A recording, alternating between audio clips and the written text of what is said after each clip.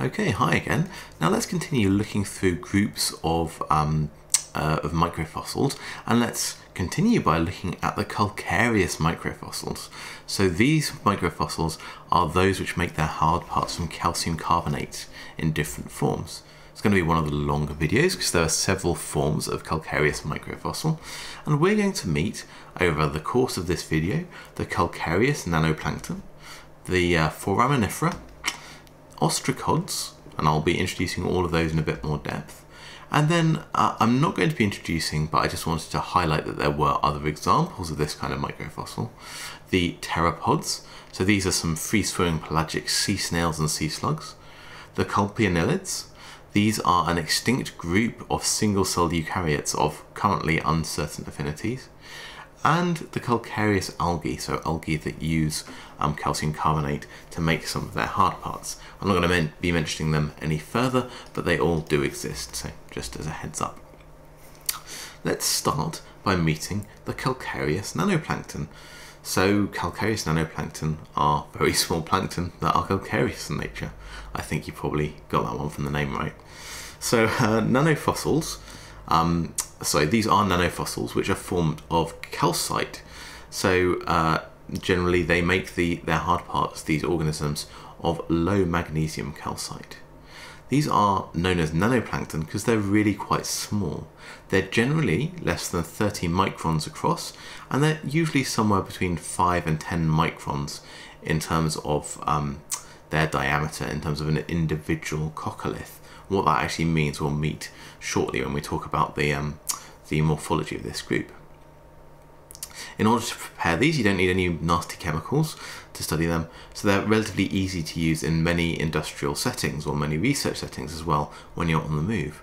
All you need really is to scrape some off the rock to create a small powder, add some water, smear that onto a slide, let it dry, put on a colour slip, and then look at it using a light microscope.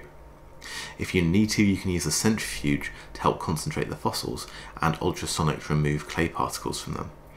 To observe them, as I said, you use normal light microscopes. You can use either cross-polarized or phase contrast settings on normal microscopes, or you can use the scanning electron microscope, as has been used to create these images here.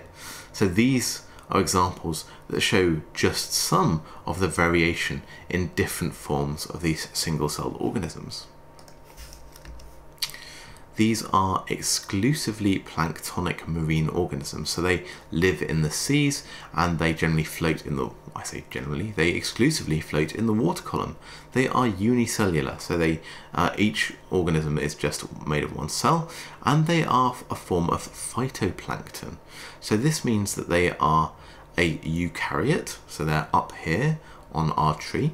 They are autotrophic. This means that they make their own energy, and they do so by photosynthesis. They have chloroplasts, but some of them are also heterotrophic, so some of them also consume other things for their energy. This group has been around since the late Triassic and is still around to today, but there was a major extinction in the group where it took a hit at the end of the Cretaceous period. So they are one of the, nevertheless, despite having taken a hit at this time, they're one of the major forms of phytoplankton that is around today. And they've got a widespread distribution in modern seas throughout the photic zone. Wherever there's light, you tend to find these organisms. So that they're found in almost all marine habitats. They will generally, when they die, sink to the sea floor, but they're not preserved in really deep waters because some sediments go below a point called the calcite compensation, or carbonate, sorry, I should say, compensation depth, at which calcium carbonate is no longer stable, so they will actually dissolve below that depth. So they're not found in deep water sediment. By the far the most common and abundant members of this group are the coccolithophores. These are single-celled algae, which are actually haptophyte algae, so they are somewhere around E on this tree here. Oh, so just above actually, yes, they're chrysophytes, so just up here on our tree of life. So I'm going to focus on coccolithophores for the last slide. So coccolithophores are calcareous nanoplankton belonging to a particular division called the Haptophyta, and you can see some examples here. just because it's good to be clear about our terms, I will highlight here that a coccolith is the microscopic calcareous plates or discs, often oval and commonly intricately patterned and ornamented, that occur as part of the protective covering of a group of unicellular algae called the coccolithophorids or coccolithophores. So coccolithophores is a name for the organism as a whole. You can see a whole series of coccolithophores here. Coccoliths are the names for the individual plates which these things excrete. Those plates are arranged into a spherical layer around the cell, and that sphere is called the coccosphere. So it's a sphere that's made of coccoliths, and that is basically the coccolithophore's external skeleton. Okay, so lots of words with coccoll in it, but hopefully that makes sense. Okay, so coccoliths are the plates, coccolithophores are the animals, and the coccoliths form the coccosphere. Well, I said that a lot, didn't I? Anyway, let's move onwards. These coccoliths are formed within the cell. They fuse to the cell wall on its inside, and then they are exocytosed. They're basically expelled from the cell wall and attached to the outside. There they are held together by an organic coating to form that coccosphere. So upon death, individual coccoliths typically become separated and fall to the ocean floor. You can get whole coccospheres preserved, but it's not that common. So for example, all of the chalk in the southeast of the UK, like the cliffs of Dover, all of those are made up of coccoliths, which are the decayed remnants of these animals. The actual function of the coccoliths is not well known.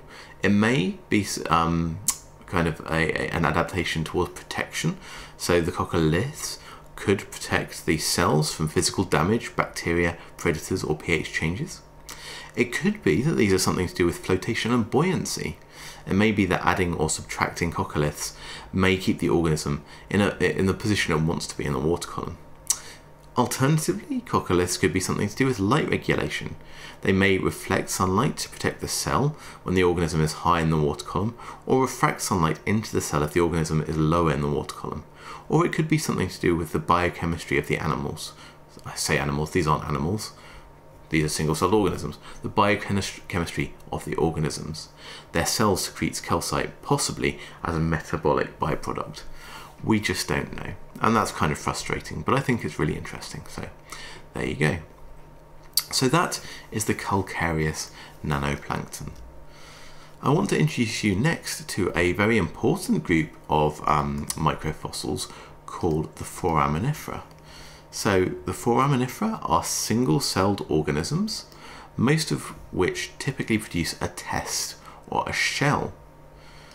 So that test or shell is typically one with multiple chambers, and the test often survives into the fossil record as a microfossil. Now, I say that in a fairly sweeping statement. However, I should highlight that that test can be formed in two ways. It can be formed via agglutination. This is when the single-celled organism takes fragments of extraneous material and binds them together using a variety of cements. This may, in these cases, the test may be debris that's siliciclastic or calcareous in composition, for example. And those are arguably less common as fossils than those which use calcareous materials or use calcium carbonate to form their test. So in those individuals, you see randomly orientated crystals of high magnesium calcite forming the test. These organisms as a whole may be motile. Many of them have things called pseudopodia which help them move.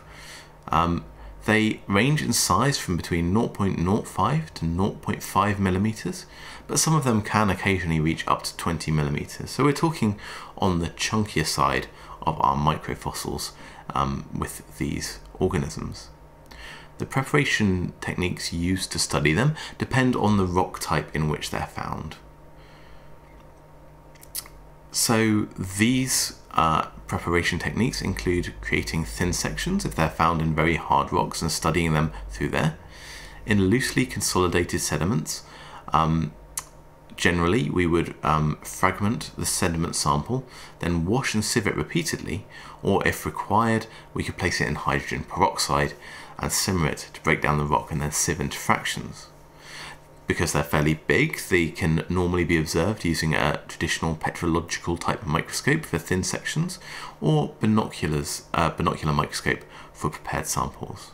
And generally fossils are picked out with a fine brush mounted in card slides divided into numbered squares with sliding glass covers.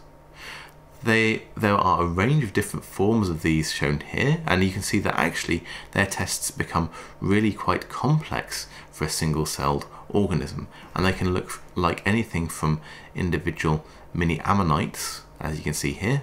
They're nothing to do with ammonites, that's just what they look like. I thought it was a useful parallel, but maybe not, maybe I'm wrong. So to fairly commonly a series of chambered bulbous kind of bits of shell, as you can see in this example there and that one there, or sometimes big flat round things.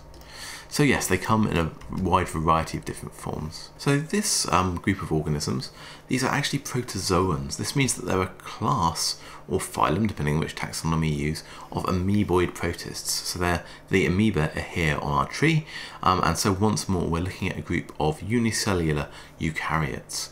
And they are a true grouping of organisms. They're a clade in evolutionary terms. They are the most abundant fossils in a wide variety of Phanerozoic sedimentary rocks, which makes them quite important, and they've been around from the Lower Cambrian through to today. Within the group, as I've already mentioned, there are a large range of different forms, and in terms of their identification, the chamber arrangement and the aperture shape, so the aperture is the opening to the chamber, are key to their identification. There are a large variety of different shapes, as shown on the diagram on the left here, and those different shapes are all linked to different forms of development without the group. So how they grow from a small to a larger individual as they get older defines the arrangement of their chambers.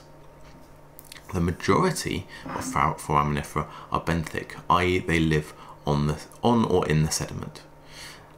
This diagram on the right hand side here shows how a range of different species are linked to different depths of sediment, and this makes them very, very useful, so they can tell us the depth that a sediment was deposited in. These individuals are found in marshes, brackish water environments, carbonate platforms, reefs, back reefs, continental shelf, and open marine. So there's a wide range of different environments that we find them in. The earliest forms of foram are thought to have been benthic. Most benthic forms are fairly geographically restricted, but as well as being benthic, there are a few planktonic forms of foram. So typically we associate these with more recent rocks. The earliest planktonic form is from the mid-Jurassic, and these organisms, the planktic forams, are found in tropical, warm subtropical, cool subtropical, subpolar and polar waters, so a wide range of different temperatures. There was a rapid diversification amongst the planktonic forms during the Cretaceous, and we have the highest diversity of planktonic forms of foram today in tropical equatorial regions and in areas where water is upwelling. Forams are used in a wide range of different contexts, but they are invaluable for paleo-environmental reconstructions and for paleoceanographical and paleoclimological purposes. So if we're looking at past geographies or past climates, they are a key piece of evidence, as well as providing evidence of the environment of deposition of a rock. And this works because each species is really quite particular about where they live. So one example that's shown in this image here is how 3 different groups of forams and their relative abundances can be used to tell between a range of different environments and water depth. The 3 end member species are shown in these diagrams here, as explained by that triangle on the corner here, and black represents concentrations between those 3. In terms of the paleo environment, some of these only live in clean fresh water, whereas others will only live in turbid waters near the mouth of rivers, so that can really narrow down precisely the the nature of the water column at the point where those organisms were living. And they've been used historically quite strongly in the oil industry to identify specific paleo-environments for oil exploration, but they are used in research more generally for all kinds of paleobathymetry and paleotemperature study. So forearms are a really important group of microfossil organisms. And let's finish by talking about ostracods. So ostracods are small animals and they have a calcareous carapace or shell. So these animals are mostly around 1 millimeter in size, but can range from about 100 microns in size, that's about 1/10 of a millimeter, up to 10 millimeters in size. Most of these are benthic, either swimming, crawling or burrowing at the sediment-water interface. But there are rare planktonic forms that actually swim in the water column. They're commonly prepared the same way as foraminifera, with careful washing and sometimes with the assistance of soaking in hydrogen peroxide and or washing soda before sieving into fractions and picking them with a paintbrush to organise them. And they're generally studied with a binocular microscope. You can see some examples of an ostracod on this slide here, and you can see the typical kind of kidney bean shaped shell that you see from the side of these organisms, and you can see that it is connected on a dorsal surface and has a gape on the ventral surface there. So that's what ostracods typically look like. As I've already mentioned, these little dudes are animals. So we're up here on our tree, and that means that we can actually go into the animal tree of life that we've been using in our previous lectures, and I can tell you that these creatures are actually crustaceans. They're crustacean arthropods. They are bilaterally symmetrical organisms with a through gut that are found here on our tree of life, the arthropods, a member of our clade, the Ecdysozoa, that we've already met in this course. Ostracods are actually amongst the more common fossil arthropods because, as with other members of this clade, the Ecdysozoa, they periodically molt their exoskeleton as they grow. That means that there's lots of opportunity to preserve the molts as well as the carcasses of these animals. The carapace initially forms as a material called chitin, that's an organic polymer, and then it becomes calcified. They've been alive from the Cambrian through to today. The earliest forms were generally marine, and we see freshwater forms evolving around the time of the Carboniferous period. In terms of their geographic range, they are found all the way from the equator to the poles, and they're abundant and widespread in the majority of aquatic environments. So they're a really successful group of animals. If we just lop off one half of the shell and then do a look at that with a scanning electron microscope, this is what we see. And actually we've got really quite a complex organism between those kidney-shaped, bean-shaped shells. We've got a body that is suspended from the carapace via muscles.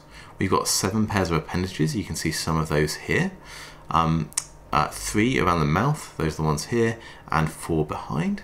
And these appendages have specializations. For example, they have sensory organs, some of them are used to capture and process food, some of them are used for locomotion, and some of them are used for general cleaning and housekeeping within the carapace. That carapace, as I've mentioned, is hinged along the dorsal margin that you can see up at the top here in this SEM image. And the animal has a digestive system, genitals, nervous system, a median eye, and a pair of lateral eyes. So we're talking about, again, a proper bilaterally symmetrical animal and all of the things you would associate with that. I say proper, it's not like non-animals are not proper at all. That was a poor choice of words. These animals reproduce both sexually and asexually, and sexual dimorphism is relatively common in the group. The boys don't always look like the girls.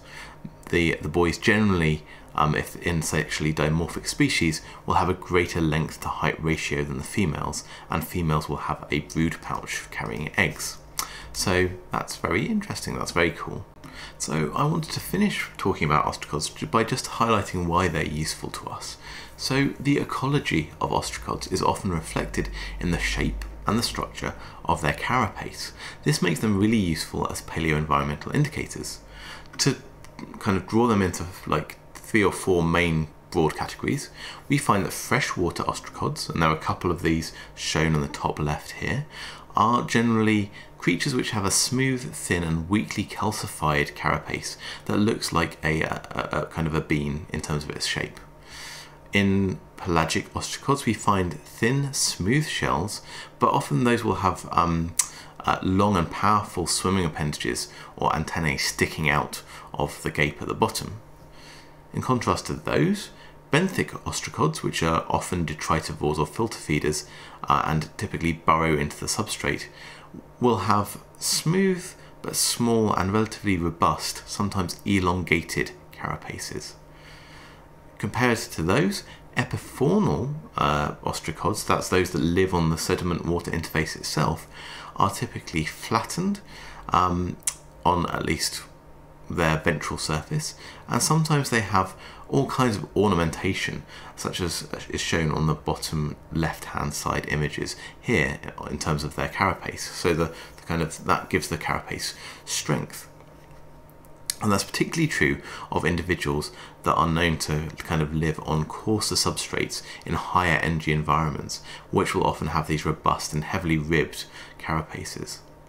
So when you dig down to know more about ostracods, such as in the example that's shown on the right hand side here, which is a description or a depiction of the distribution of different ostracod species through differing salinities in a single bay, you can use them to study subtle differences in environments, and this is one fine example of that. So it takes a bit of expertise, but that makes them actually really very useful as fossils.